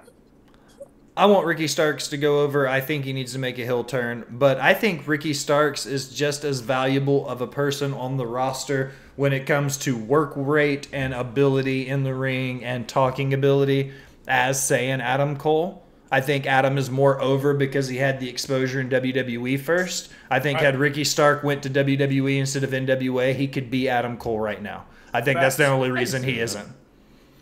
I can see that. Everyone who knows me know I'm the biggest Adam Cole fan on the show, and I 100% agree with that. I actually think he's better on the mic than Adam Cole. And if you had put him with the WWE machine behind him, with the faction and everything like that, I definitely think he would be in the position that Adam Cole is in, and he might actually still be in the WWE and not cut back not in AEW. Honestly, all jokes aside, like he feels like the type of person you would compare like to like a Shawn Michaels, where it's just like I feel like the guy is incredible no matter what role you give him. Facts. I don't have to like I don't like completely disagree. I do feel like with RN saying about like you want him to be a heel, but given the promo that he cut, what was it, last week or something, where the dude broke down, like you watched his heart break as he was talking about Hobbs, and it won me over. I was like, dude, there's not a bad bone in this guy's body now. Like I was completely won over. Amazing. So it showed me. Yeah, it showed me. I was like, this dude will take anything you give him and is gonna turn it into gold. The only thing I hate about now this the only issue is go ahead. My bad. I didn't mean to cut you off. No, I was going to say, I just don't know who I want to win. I mean, naturally, obviously, watching the story, I want Ricky Starks to win, but I also want Powerhouse Hobbs to feel like a major threat as well. Like, this match, I'm compelled where I don't want to see either guy lose now. My thing is, like, how does Taz just completely doesn't remember that they were Team Taz? Like, he literally acts like he doesn't know these guys. Like, when they're going through all this shit, like, you put them together like that. That's some of the things too what AEW started doing now. Man, I don't know. I don't get it. He publicly came out and said, "I'm done. I've wiped my hands. I'm wiped clean of Team Taz," which was a very if any faction had to go, it was. I get that, but I'm saying like him pretending like he never knew them or wasn't with them for 2 years, like when he's on commentary. That's the part I'm talking about. Yeah, he could be a little bit more personable when their stuff is on.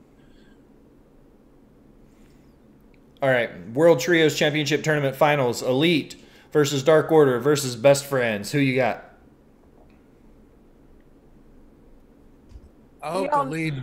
I mean, go ahead, somebody else. I keep going first. My bad. No, it's fine. I just this is the only one I really have an opinion on. I mean, they're gonna give it to the Elite because Kenny Omega just came back. Blah blah blah. I mean, it is what it is. That's my terrible take, and y'all can trash it because I know you will. Because I think, and I've said this 100 times, I will 1000% die on this hill. Kenny Omega is overrated. Thank you very much. Proceed. Oh, God. Listen to him cut a promo in Japanese, man. I think Dark Order and Hangman are definitely going to be the best friends because you got the drama of Hangman turning down the Bucks, Hangman Omega, and this story just keeps on going. Probably the Elite are going to win, but I just like the drama and the storytelling that we continue with the Elite and Hangman, and it just keeps going. So where's it going to go from there? That'll be the next question. How's it going to turn out? That's what I want to see. I don't like any of these teams in it, and that includes the Elite as much as I love all of them. And Kenny Omega is one of my top 5 favorite wrestlers all time. I just said how I feel about the Bucks, but I just feel like there were other better teams in this that should have got a chance. Like, definitely, I think Death Triangle. Like, if this was 2 years ago, maybe even a year ago, I would be okay with this final. But all 3 of these teams have been asked the last year. Like, they haven't done shit. The Elite didn't exist at all because Kenny's been gone. The Dark Order's been broken up and split up, and then kind of on and on, off and on.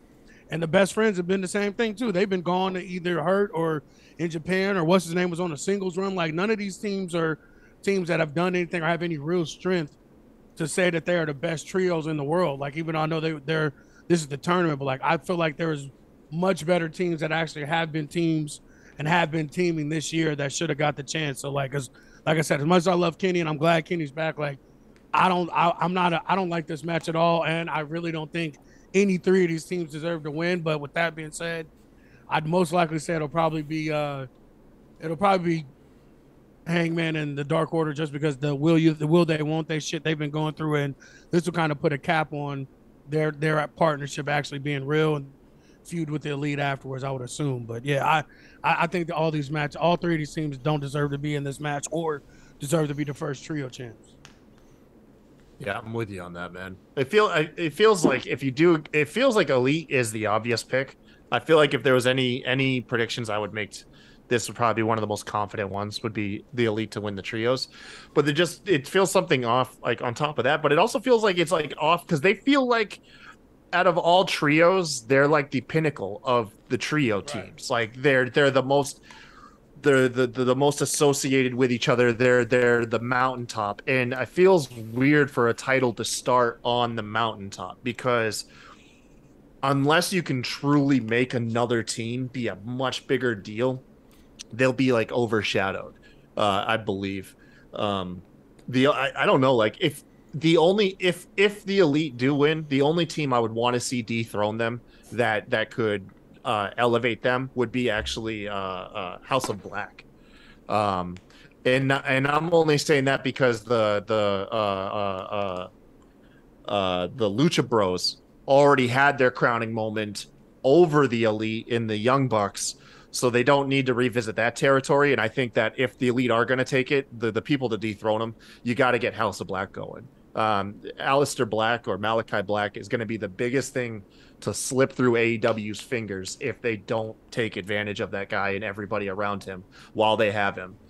Because he's actually a person I feel more confident in AEW, even though they haven't given me a reason to. Like, I feel like if he goes back to WWE, I don't know, like, I know he was great, and I definitely could be wrong, but I actually kind of like the idea of him sticking around AEW, whereas Keith Lee and Swerve, I actually feel like are perfect for WWE, like our Ed said earlier. But the thing with that is, like, they're the most underused faction in the company, and then we're back to what all the shit that's happened to him now in AEW is what's happened to him in WWE. But my thing is, Triple H is back, and Aleister was always on top of the card until he got pulled up under Triple H. That's the thing. All these guys we're talking about are Triple H guys. Yeah. Flat out. And that goes to Buddy Murphy, too. These are all guys that he utilized and made look like something. So, like, I wouldn't mind if the whole fucking faction went to WWE. Because I love Brody. Brody is fucking amazing. Like, he is top tier talent to me because of everything he does. And we haven't even really got a chance to hear him on the mic yet. Like, that entire faction is fucking lights out. I love that faction, and we don't see enough of him in singles matches or anything. Really, I think Buddy maybe has the potential to be the best one out of the whole group, but we never get to see him do anything. Like, oh, you know what I'm saying? So, like, I don't know. Like, I think that's one of the ones that should have been in it as well, but we'll see what happens. Alrighty, the AEW World Title, Jon Moxley, CM Punk 2. What do we think? My thoughts exactly. I mean, I was just gonna let somebody else go. Like I was just gonna say that, dude. The promo we got from CM Punk on Wednesday, I think, was really, really good. I think it was actually pretty awesome. However, I swear, if it is simple, if it really is, the story is as simple as CM Punk, the fighting underdog babyface, wins the belt clean, I'm going to feel like that's just a huge misstep in this story. Like, I want to see them have CM Punk turn heel. I really do. Like, even in Chicago, like, he'd have to like get desperate or something, or maybe even lose and send him down a spiral. But if the story really is as plain as CM Punk, you know, the courageous underdog comeback story, if that's all they're telling, I think it's gonna fall flat. But if CM Punk wins because he realizes he can't beat him without cheating or without being desperate, something along those lines, I think that would be a better story to tell. But I think it's going to be gnarly one way or another. And the fact that it is in Chicago, you know that crowd's gonna come alive for it no matter what. So it'll translate well on television, I think. I'm over CM Punk, so I mean, either way, I don't really care about this match. Honestly, I hope Moxley still wins. I can't believe I'm saying this when I've actually enjoyed Moxley as champ. I still think the shoulder walk and all that shit is lame, and the music is terrible. But his actual like promos and stuff like are believable now, and him in the ring like this, I think he's found his niche as that kind of like halfway brawler, technical wrestler kind of at the same time, but also like ready to get bloody. Like this is the type of Moxley I'm down for, and like I hope he fucking beats CM Punk. I can't believe I'm saying this. If you go back and check one of my first original contents on this, I did my top 10, and CM Punk I think was 3. But this version of CM Punk, this bitter old man, pussyfooting ass CM Punk, like I'm so over this shit. Like it's I don't know. Like this is it's way overrated to me. So I hope Mox wins. I want Mox to win just because I don't want to see the title get bounced around. And I know it's like, well, it can't bounce around if it goes from CM Punk to Mox back to CM Punk. I just don't think now is the time to change titles again.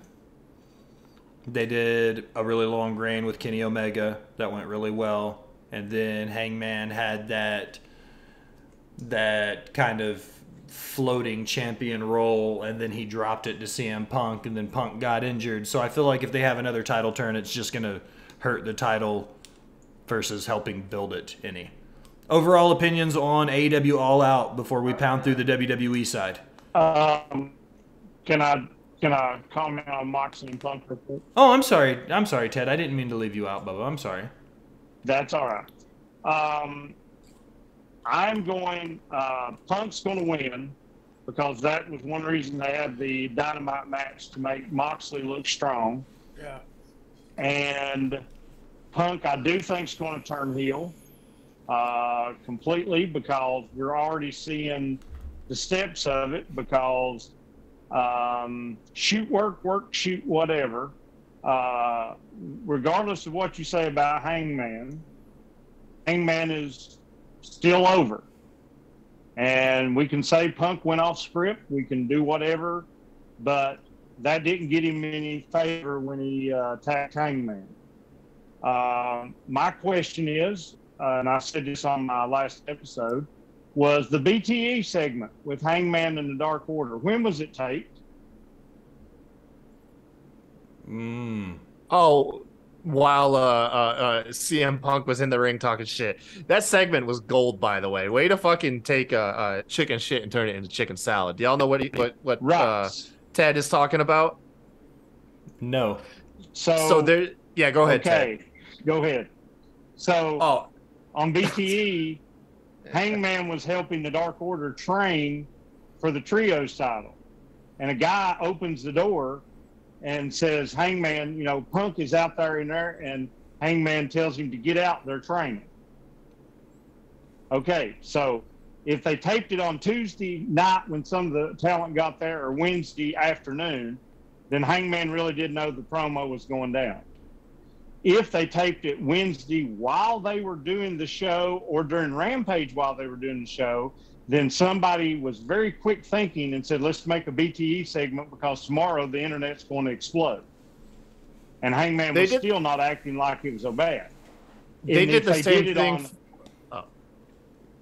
Well, I was gonna say, I'm sorry, man. They did the same thing for Matt Sydal when he botched that Shooting Star Press when he debuted, and he like almost killed himself. BTE, now granted, it was a little bit more playful, but they had Nakazawa, I think his name is, get slighted by Sydal. So in retaliation, he slathered baby oil on the turnbuckle, and they took a bad situation and made it story. So, with all that saying, Punk has went on against Hangman. Wednesday night, Punk calls out the fat virgin person in the crowd. Jesus. Punk, I think, is going to go heel. And I think somehow in there, he's just like the Straight Edge Society, he's going to form a faction. Now, are we going to get the new Nexus? What if MJF is not in the ladder match? But what if MJF costs Moxley the title because MJF doesn't like Moxley either? What if MJF and Punk have reconciled and they form a faction together? That would be cool. I don't know. There's a lot of possibilities. Really, but I do think Punk is going to turn heel. I do think Punk will turn heel. Could you imagine MJF and CM Punk sharing a ring, just trading blows towards the crowd? Instead of insulting each other, just roasting the crowd together back and forth. It would be like, I don't know. I think it would be fantastic. Agreed. All right. And also, if Punk wins, and then Punk has got some beef still with the Blackpool Combat Club, then we'll probably see Punk and Danielson. But we really haven't gotten into that yet. That's what I'm waiting on. Danielson would fuck him up, man. Oh, yeah. Just Danielson would fuck Punk up, bro. Stretch him a fucking 6 ways from Sunday. That's what I'm waiting on. Oh, God, yes. Nice. All right. So, overall, what are you guys thinking about All Out? Hype-wise. I can't wait, man. Yeah? Definitely like a 7. 7 out of 10. Does it and Worlds Collide overlap? Worlds Collide is Sunday. I thought they were going... no, Worlds Collide is... Yeah, it's Sunday afternoon. It's going to be the same time as Clash of the Castle. It's going to be like 10:30 in the morning, 11:30 Eastern time or whatever it is. Because I thought they were running against each other. I thought Worlds Collide and All Out were going to be head-to-head, but they're not because I forgot it was in England. Oh, okay. Yeah. So call me a Sim, call me a Mark, call me a Stan. I don't care. I am so hyped for this. Give me a 9 out of 10. I'm hyped. I cannot wait. Allison? Like a 6. I'm still not hyped about having to pay $50 fucking for it. I need a network. Thank you. I mean, it is what it is. I think... oh, sorry. Yeah, I mean, I'm mildly hyped. We'll see. I think collectively I'm more hyped for the whole weekend, all 3 shows, than I am any one show individually. I think enough of the cards have good matches to where I'm going to have matches I'm going to like from all 3 shows. Now that we're through with AEW, we've got to power through 11 WWE matches as quickly as possible because we've been on the air for an hour and a half. So, Edge, Rey Mysterio versus Judgment Day. How are we feeling about Edge and Rey Mysterio and the Judgment Day going head-to-head? We've got... Dominic about to get some ass out there, man. We're going to watch Dominic spit his game. Him and Rhea are going to become like the internet's favorite couple. Do we think, do you think we're going to get the Dominic Rhea Ripley match that everybody seems to think we're moving towards with the intergender wrestling? You don't think WWE will pull the trigger? Mm-mm. When everybody else is doing it, you still don't? Rhea Ripley's going to become Dominic's daddy, bro.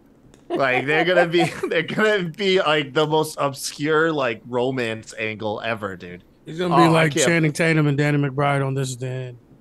That's a good cut. Yes, that's exactly what it's gonna be like, man. Oh, I can't fucking wait. Dominic's grown out the mullet. He's going to turn on his dad and say that you're not my real dad. My real dad taught me how to be a wrestler. Good. I hope God, so. Dude, Shit. that would fucking be brutal. That'd be a hell of a story. Oh, it'd be so brutal. And he reveals like an Eddie shirt. Nah, because then people would cheer for him. Right. Yeah. That's weird. Yeah. Play the heel turn. We have an Intercontinental title defense on a pay-per-view, guys. How are we feeling about it? We've got Gunther versus Sheamus. Match of the night, bro. Match of the weekend, bro. Probably, that's what I'm thinking. This could very well be match of the fucking weekend. This will be match of the night for this pay-per-view. The only one that I think could trump it's going to be Riddle Rollins. I think that's going to be the only match that could beat it. The only reason I give this match the edge is because of it's a title match. I think Sheamus is going to show out. He's going to win the belt. I think he's going to dethrone Gunther. I see it happening because of Sheamus having a chance to shine, in Europe for the first time since he left the Indies before he came to WWE. Ted, what do you think? Gunther, Sheamus?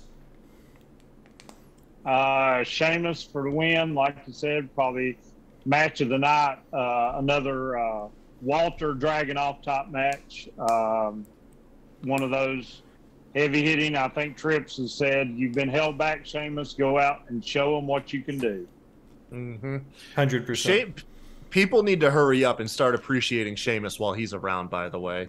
We have a lot of favorites that put on banger segments during the COVID era. And as much as I detest like anything that reminds me of those empty arena matches, Sheamus was a in-ring MVP week after week. And he deserves so much praise for giving us like legitimately badass matches, especially that one he had with Drew McIntyre where he went through the LEDs in the Thunderdome and stuff. Sheamus deserves some praise, and I'd love to see people start appreciating him. And hopefully you're right, Will. Him having a banger of a match in Europe can be kind of like this weird coming out party for Sheamus, even though he's been here for like a decade. Right. All right, Riddle and Rollins. This is the match that I'm probably the most hyped for. I'm a little bit upset that we didn't get it at SummerSlam because of a kayfabe injury. I like the build to this match. I know that Matt Ritter won't be happy for me to say it, but I think that the two of them together, have the ability to give us match of the nights. What do you guys think about Riddle Rollins? This is the match I'm most looking forward to. These are probably my two favorite wrestlers in WWE right now. So like I've been ready for this from the beginning. I think Sheamus and Walter is the match of the night, but if this will be the other, if it's not that match, it'll be this match. That's the match of the night for sure. Allison? I mean, you know me. I freaking love Seth Rollins. He is my number one. I really hope he wins, but I have a feeling that they're going to put Riddle over because they've been pushing him so hard. And Seth is the most losingest, wrestler on the roster. I stand by the fact that Seth Rollins is the Babe Ruth of the WWE, man. Babe Ruth struck out a hell of a lot, but he was still one of the greatest to ever do it. Seth Rollins can eat as many L's as you want to give him because at the end of the day, he's still going to be Seth fucking Rollins. Right. You know what I mean? Like, it doesn't matter how many times he loses because every time he wins, you're going to be like, fuck, that was a great match. You know what I mean? Like, period. I agree. If Sheamus and Gunther isn't, this will be match of the night for that. But I think with the Cody series, I think they're going to give Seth the win. And because this is such a personal feud, they'll run it back for a plunder brawl at Extreme Rules. That would be a hell of an Extreme Rules match. Next on the card, we've got the triple threat match, or the trios match, Bianca, Alexa, and Asuka versus Bayley and the Bayley Buddies. With Bayley's return at SummerSlam and everything being built up to this match, what do you guys think about them finally crossing? Me too. I hope they give them a name. Shit.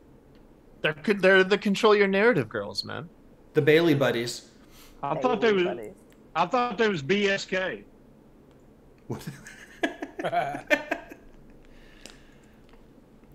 I'm voting for Bailey buddies. I don't give a shit. Man. I want them to win too. I know Bailey and them. I think Bianca might get the win with Alexa because we know Alexa and Oscar are getting pushed. But I would really like to see Bailey and those guys go in there and beat them and continue that skyrocket. You know, just let them keep going.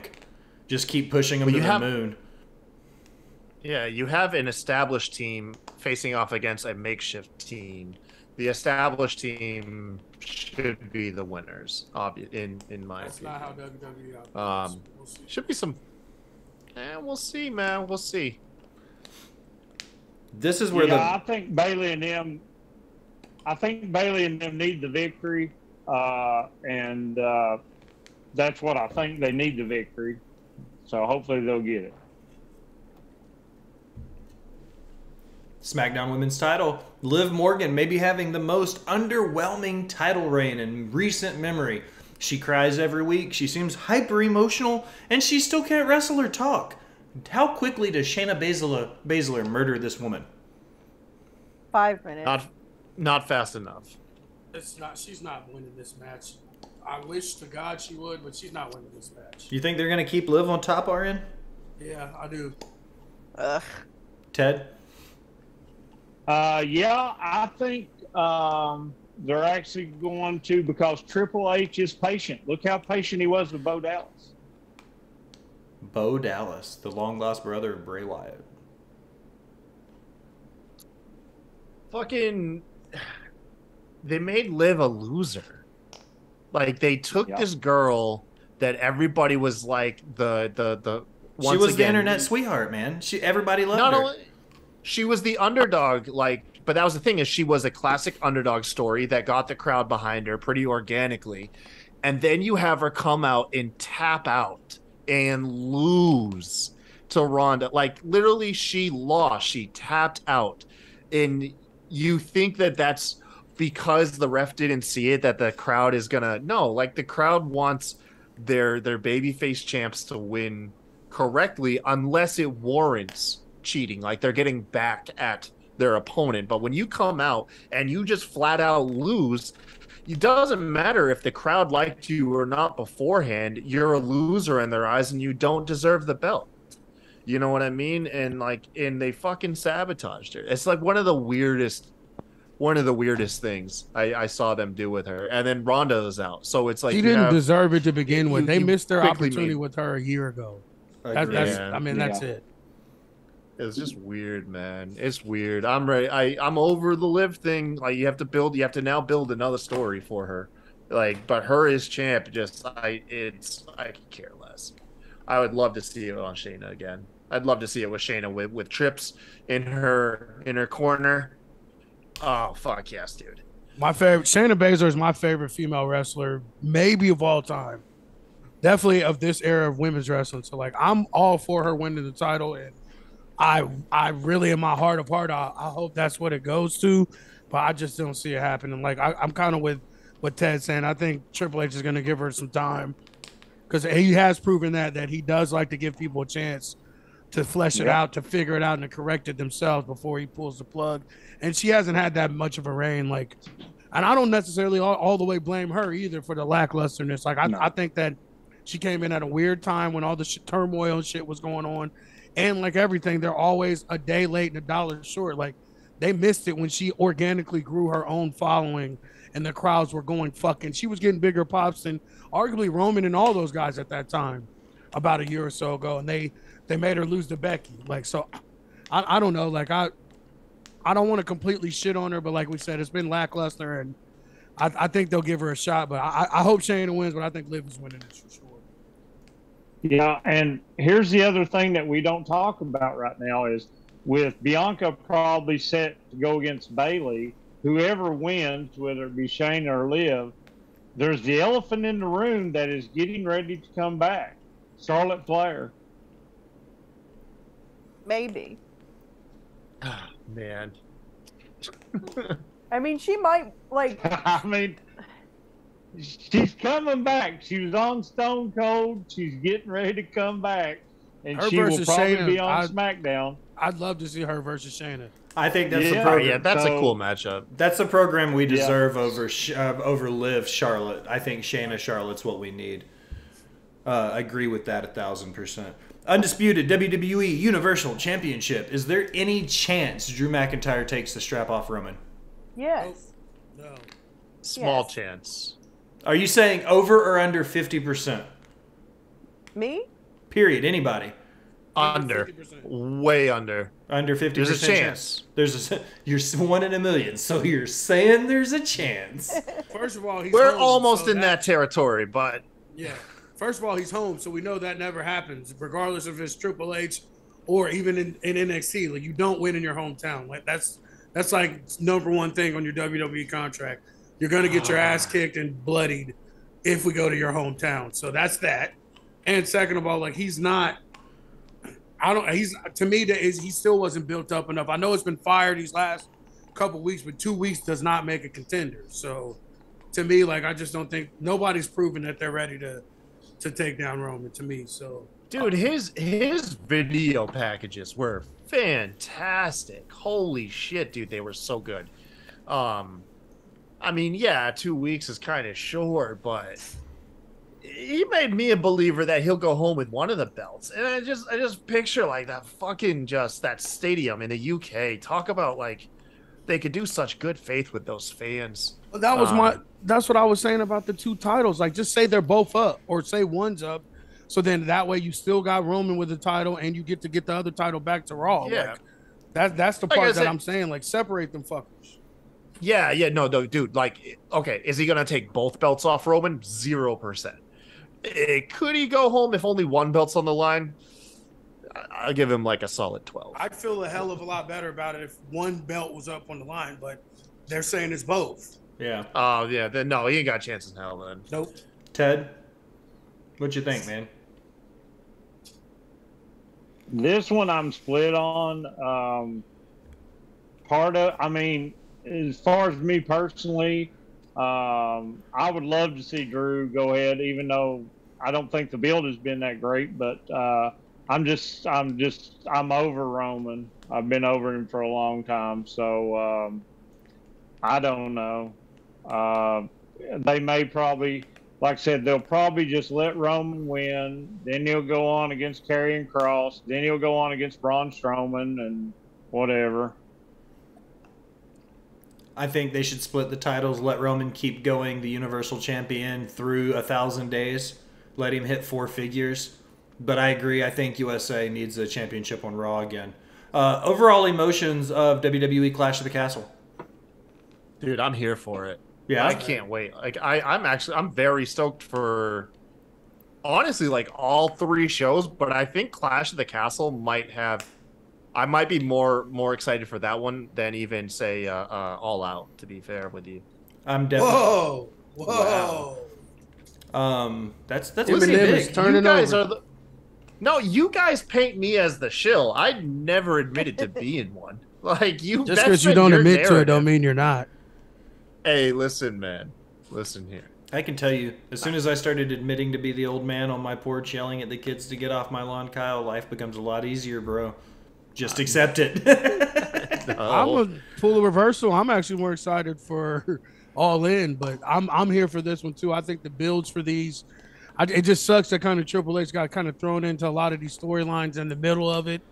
I'm gonna be more excited for the next pay per view because I feel that'll be when he gets to reset everything, and then we can honestly say all of this is Triple H. Because right now, like, yes, he's had his hand in it, and we can definitely tell, but I think a lot of these feuds and things are going on. He's just kind of trying to wrap up, so we don't just have like a complete abrupt halt to shit and bring stuff out of the blue, which we all complain about. So I think after this pay per view, this will be the hard reset, and we'll get to see officially the Triple H era begin. So I'm kind of hyped for it for sure. I'm about a 7 too. So yeah, I'm about 7 for both. I'm 7 out of 10. Hey, look, I would totally be down if like the first thing that happened was Raw opened up and there's some weird video package saying that we traveled between dimensions and we're in a new universe where The fucking where everything that we knew about the previous WWE is not canon where we are now. Like, I would have been just as cool with that too. Well, I'm down with it. Multiverse shit. Let's go. Hey, we it's know already in their branding. We It's know already in the branding. We know the WWE doesn't give a shit. Like, they rewrite history all the time. I mean, just call it what it is. They make up tournaments. Like the IC title, the South American Championship was never a thing. It's very true. Yeah. Like the North American Championship was, the South American Championship wasn't. You know, Pat Patterson never beat Johnny Rodz. Johnny Rodz never held the South American title. It was completely fake. So I could see WWE just making some shit up. It's not out of the question. Think about how it pretty much is. It would explain why Karrion Kross all of a sudden isn't like fucking out of a goddamn that Mel Gibson movie. Fucking Mad Passion of the Max. Christ. No, it was more like Rick and Morty.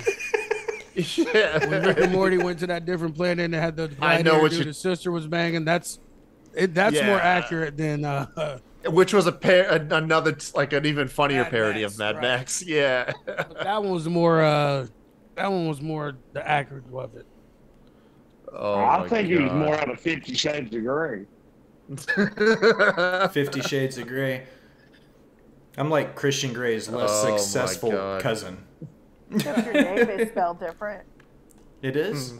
Is it spelled different? Yes. So I spelled it the right way then. NXT Worlds Collide. I'm going to give you guys a match. You tell me your hype level and who you think you got. Cool? Carmelo Hayes, Ricochet, North American Championship. Melo don't miss. Kai-Tai? Oh! I thought it was you were just assigning a match to one person. Fucking yeah, Melo don't miss, man. Allison, Ted? Mellow, because he's hot and I love him. That's the only thing I got from Mello.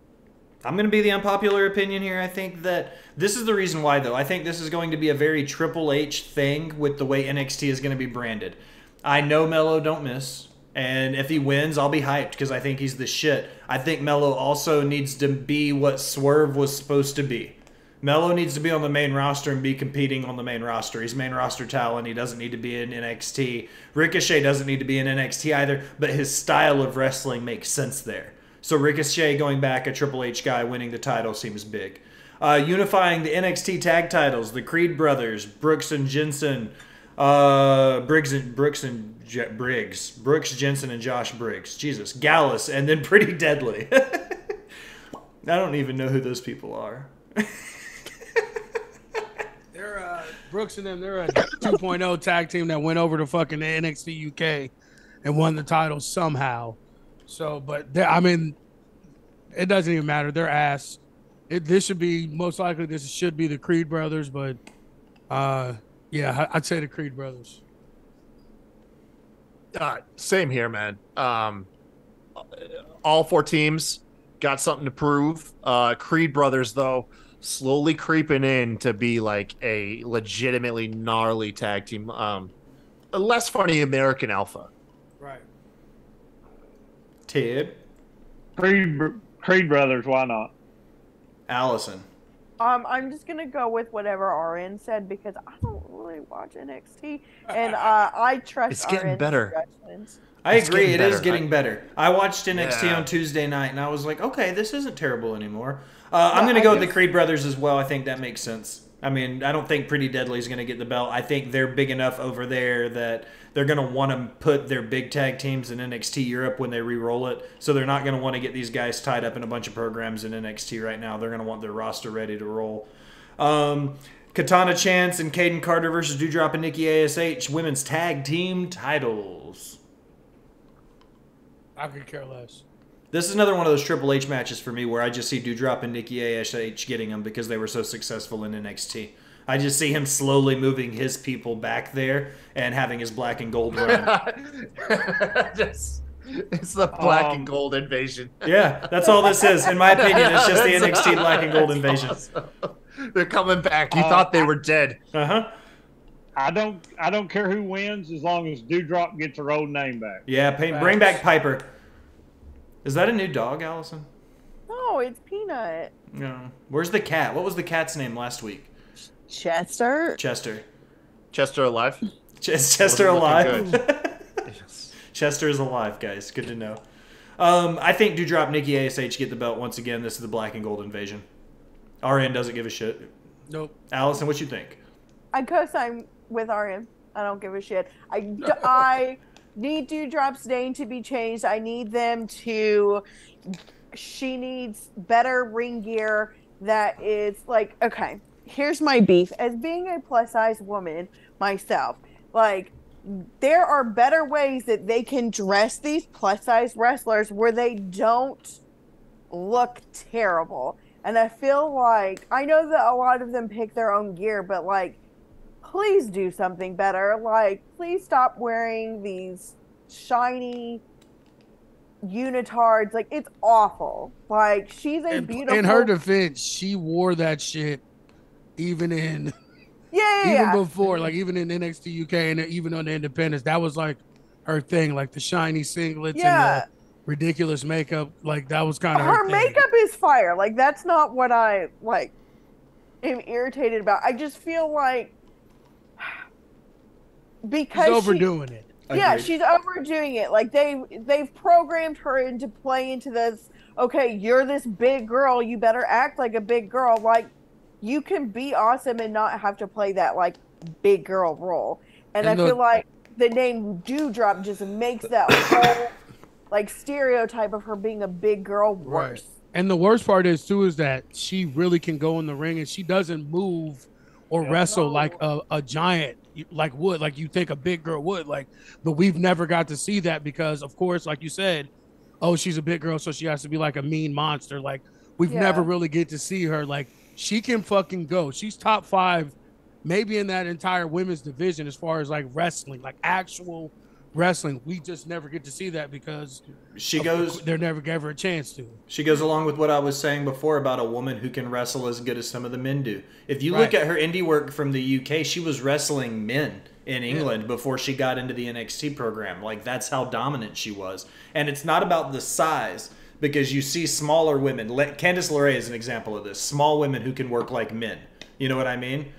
She works more like the flippy dippy side of it, but when you look at Piper work, you see her work and she works like a man. She body slams like a man. She bumps like a man. She is a Michinoku driver is fire, and we still don't get to see her use it. That's what I'm talking about. She wrestles great. Not wrestles great for a woman. She's just a great wrestler. Just period. End of story. Yeah, and they don't use her. And I know, like her and Nikki asked to be in this tag team together, you know, like United Scottish Women, yay! But like, it's terrible. Like, I hate it. It's so awful. Like, anyway. I just want to take this time to say, remember all those people in our original group chat that said that Nikki Ash was gonna be a winner and it was gonna make money and kids were gonna be into it, and I told all of them in there that it was ass from the start, and not even 2 months later she was already out the door. Like, never, like, just want to make. I wish we could go back to that original group chat so I can say, "All you fuckers, I told y'all so." Yeah, I mean, it's terrible. Women's Championship match: Mandy Rose versus the NXT UK champion Miko Satomura versus Blair Davenport. Fucking Blair Davenport is gonna win this shit, dude. Fire, bro. Fucking Blair Davenport. That's gonna be one of the best women or people to come over from NXT UK. Right. Oh man, she's gonna step it up. I do feel bad though, because like when she was in AEW, she did like give like Britt Baker a concussion like immediately. But I'm beyond that. And dude, yeah, she's fantastic. And I can't think of any other reason why they would make it could have been explained and I missed it. But why you would make it a triple threat if she was not gonna be the one winning it? Right. Well, a lot of it was she was up for a title match and then got hurt before she was supposed to get one over in NXT UK. So she just came back from like a horrific fucking injury a couple months ago. So that's kind of why she's thrown in it. Mm-hmm. Ted, what you got? She's awesome. Davenport. Allison? Again, signing with RN. I also feel like that this is an opportunity that they like taking the belt off of Mandy. They can push her up to the main roster because we all know that there definitely needs to be more women there because they ain't got none. Pretty Toxic Attraction. They were on SmackDown this past week. Right. But her like fully on the. No, I meant like I'm asking. Like I thought I heard something that they wrestled. Yeah, they were in the the women's tag. Then they got hurt, and that's why they had to do that second chance fatal 4-way match. Was because they replaced Nikita and whoever she was tagging with because she got hurt, right. And then Toxic Attraction came in, won, and then got hurt. So they did the second chance fatal 4-way to replace them, and that's how we got to where we're at. This may be stupid, and I may have just tuned this out. Did we talk about the Clash of the Castle women's tag match for the belts? Did we talk about that? We didn't. No, we didn't. You're totally right. That's not on my list. I totally blew that off. Way to go, Allison. I thought they were doing the finals. I thought they're doing the finals this Friday. That's what. Well, they are. They're doing the finals on SmackDown. It's not on the card. The finals on SmackDown. Yeah. Yeah. I was like, wait a second. They'll be on the card. They'll face Sasha and Naomi, and Sasha and Naomi will win. I hope so. Well, that was gonna be my thing. That like Sasha and Naomi were gonna like come in and interfere. Anyways, okay, moving on. Braun Breaker versus Tyler Bate, not Tyler Bates. I hope it's Tyler, but I think it's going to be Braun. I think it'll be Braun. I feel like, it feels like Braun. You know who I wish it was? I wish it was somehow Tommaso Ciampa. Like going back to Goldie? Just going back to Goldie. Just reuniting. Can't keep them apart. I'm going to tell you right now, Tyler Bate is what they wish Braun Strowman was. I mean, Braun Breaker was. Agreed. I think Braun is carrying the clout of being a Steiner. I think he's a fantastic worker. I think he's doing great things, but I don't think he's the best that NXT has to offer. No, he's not there, and he's even brought me around. Like I still hate the and shit, like all that stuff. Like, but he has gotten better. Like he's gradually got better throughout this process, which is a good thing that he's getting this good and getting better as he goes along. But I just don't think.